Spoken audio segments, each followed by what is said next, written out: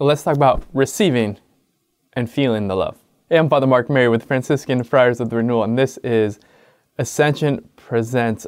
Today's gonna be super kind of concrete and practical, and I'm just gonna give you the ending at the beginning and then explain why.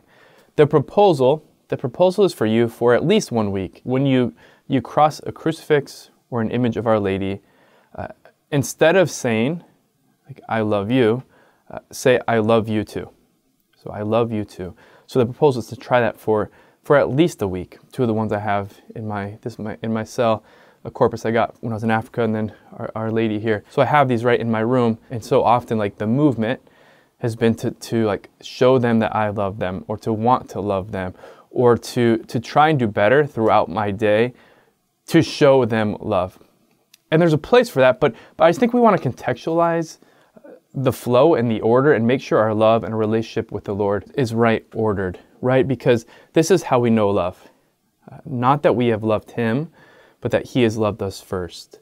And there's a beautiful reading from Titus that we had recently in the liturgy where it's like, God showed mercy on us, not because of anything we did, but quite simply because He loves us. And just, we want to keep, again, the proper order to our love, that Christianity and discipleship, it's a response relationship. The strength we need, the grace we need, the capacity we need, the peace we need, the desire we need to love the Lord, it all has to be received first. I feel pretty strongly about this, particularly as somebody who works with kind of young men and women who are really trying to give it all to the Lord. Because sometimes if we don't get it properly ordered, we can turn discipleship into sort of like an achieving or performing like way of life or state of mind.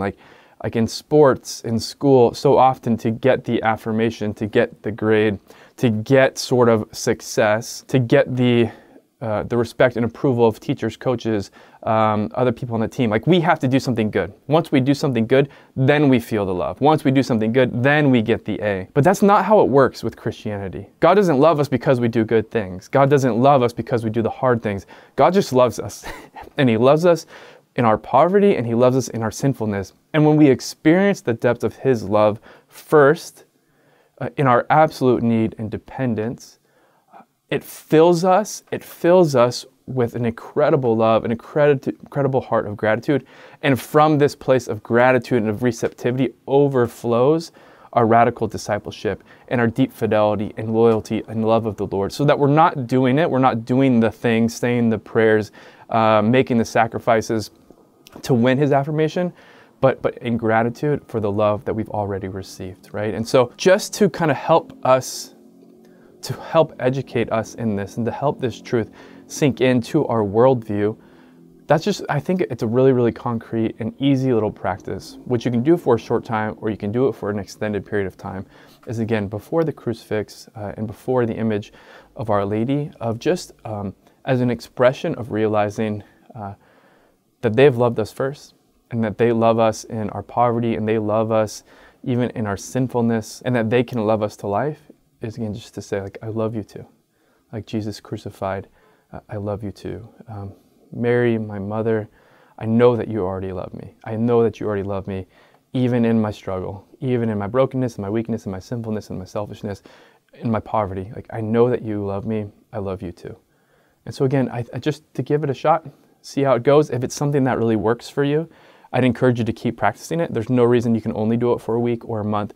But I think all of us just doing it for a little bit of a time as a way of really owning and understanding that it's not about us loving them first, but it's about them who have loved us first. By this we know love, not that we have loved Him, but that He has loved us first. All right, thanks everybody.